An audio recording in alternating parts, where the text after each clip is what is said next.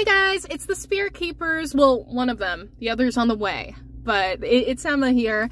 We are heading over to Mohegan Sun today. I just made it to our hotel, but we are going to Warren Seekers of the Supernatural Paracon. I'm so excited. There's a ton of big names that are going to be there today, and I can't wait to see everyone. One of the main speakers this morning is Nick Groff, which I'm super stoked to see him. For those of you who don't know, he is was one of the main investigators of Ghost Adventures. But yeah, they were a huge inspiration for me to start ghost hunting, and so he was a childhood hero for me. So I'm really excited to see him today. We're trying to get there bright and early because he's speaking this morning with his wife Tessa, who's a psychic. I can't wait to hear them speak. And then there's a couple of other great speakers today. We also have Arne Johnson's going to be speaking later in the day, which for those of you who don't know, he's from he was a part of the infamous Devil Made Me Do It case here in Connecticut.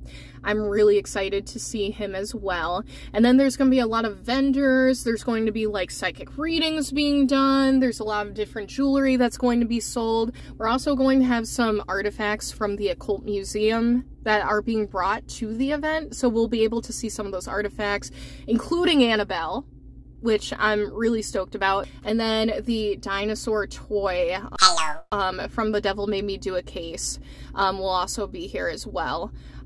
So yeah, we will see those two, and yeah, we'll go from there. And Siobhan's right here. Ah! Siobhan! Are you excited? Yeah. What are you most excited about? Tell them. Ooh, Is this on your face?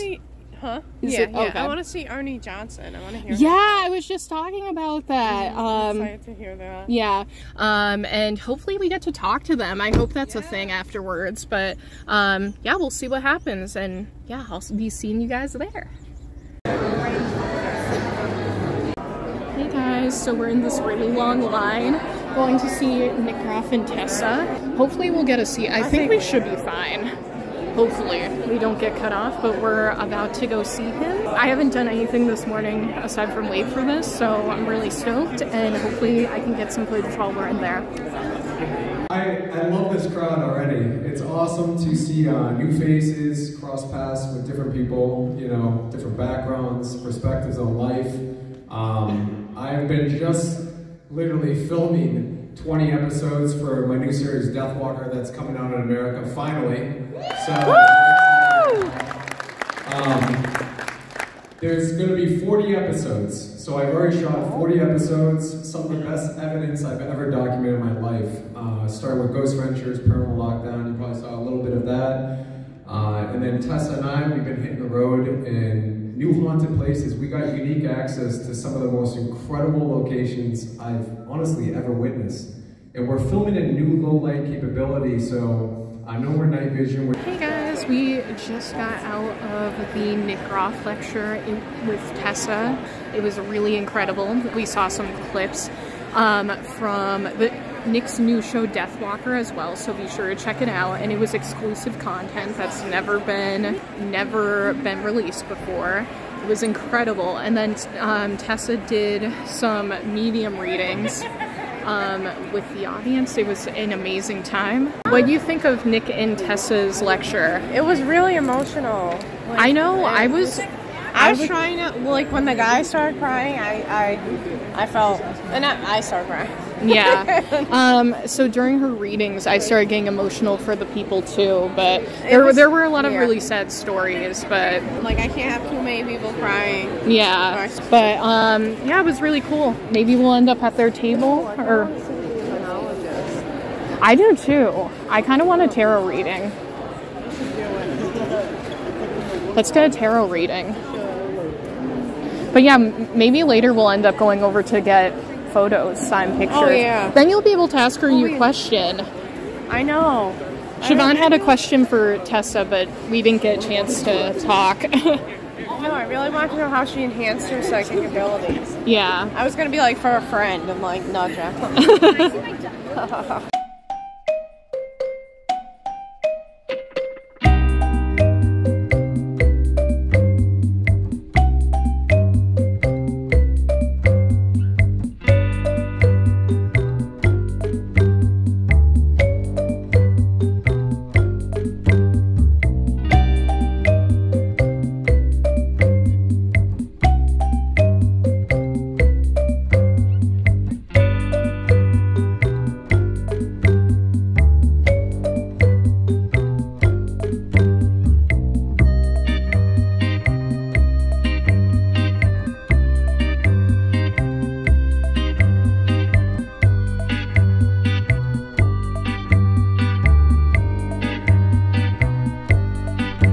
So I just bought a REM pod, and what they do is there's an antenna that goes on top. It's kind of broken down now, so I can bring it home.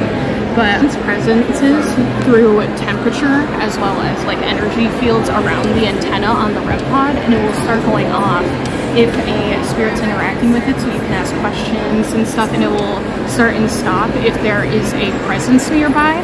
So we're going to use this in future investigations. It's like a Ouija board, oh my god, pointer shape, so it's pretty cool. Got a little antenna and little pen. Special shout out to Pen Paramore Ghost Gear.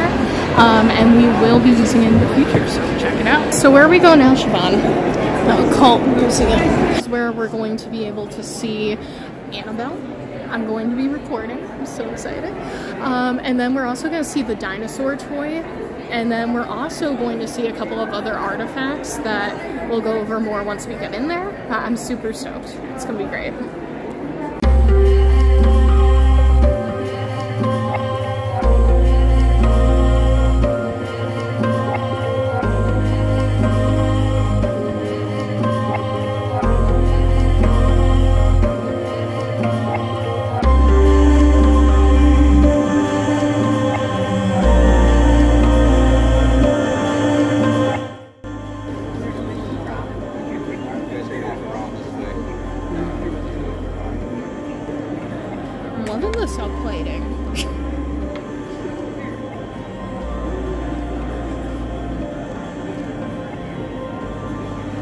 This is the story of the Shadow Doll.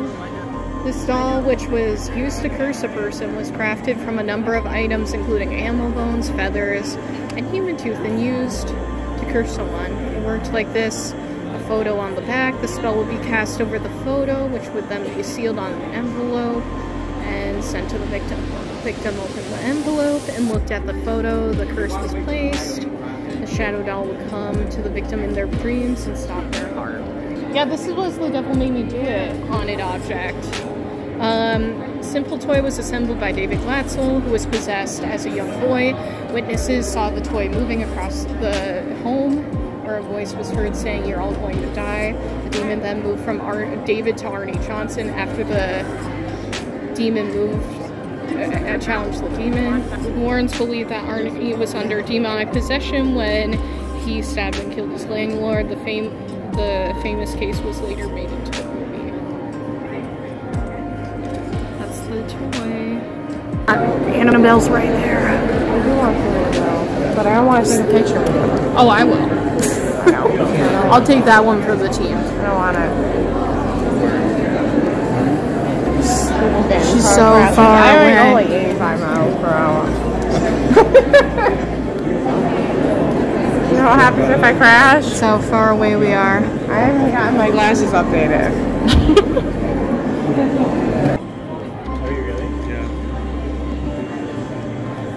After the owner experienced more sinister and dangerous activity, the demon soon turned over to the Warrens for safekeeping and placed in the Warrens Museum. It's responsible for scratching one of its victims in several motor vehicle accidents, including the death of a motorcycle and haunted Annabelle.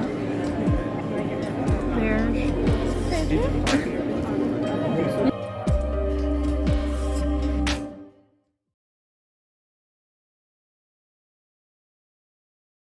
I can protect myself so I'm not worried about anything at all. And the way to protect yourself, ladies and gentlemen, whenever you go into a haunted location, you feel threatened in any way, you should always envision yourself in a glowing white light around your body, really. That's your aura of protection, because everyone here tonight is generating an aura. You know, God, everything that's alive today, including animals, pets, trees, that's alive, has an aura. So you all have auras, all different from one another, just like a fingerprint. But the demonic, the devils, the things that try to attack Arne, they look for a weak spot in your aura. And you wouldn't know if you have a weak spot, would you? I mean, you can't even see your aura. But you were born with a perfect aura, but through life, through things that happen, your aura degrades. Could be a lot of things that cause it. It could be a mental illness. It could be heavy drug use, alcohol use, maybe distancing yourself from God and from praying. Siobhan and I have made it back to the room. We are exhausted. We spent the whole day out and about, living our lives. Nick and Tessa Groff, which was great. One of my favorites. They were probably my favorites of the day. We wanted to go to their stand after their talk today. However, they said that they kind of cut their time short because when I went up to security to ask them why they were like stopping sign-in stuff, they said that there were security issues, so they were having them leave early. They didn't know if they were going to come back or not, and they didn't come back. So that's unfortunate, but we still really enjoyed their lecture. They did a really good job. And then we also saw Dan Rivera, Tony Spera and Arne Johnson, which they did a really awesome Q&A. Arne Johnson kind of explained, you know, what was going on, like when he was possessed, and he gave us a lot of like really good insight into the case and like what was going on with him at the time. Tony was great too. They had like a lot of good insight and advice for ghost hunters and things like that. So they also said that they have officially announced that The Conjuring 4 is in the works. What case they're doing for it, I'm not sure. As well as The Nun 2. Which is being filmed in France, he said, right? Yeah. I got my new REM pod that I'm going to be using in future investigations, so stay tuned for that. Nick's new show, I don't know when it comes out, but It's free. It's free, which is key. He let us see the promo trailer for it, which was really cool. But yeah, his show comes out soon, so stay tuned. Yeah, we're just gonna chill now and probably watch TV and shower and do whatever. But yeah, like, share, and subscribe. Comment or else Annabelle will come after you. Dun, dun, dun. Yeah, we have some great content coming up. We did some ghost hunting at the Hotel Utica.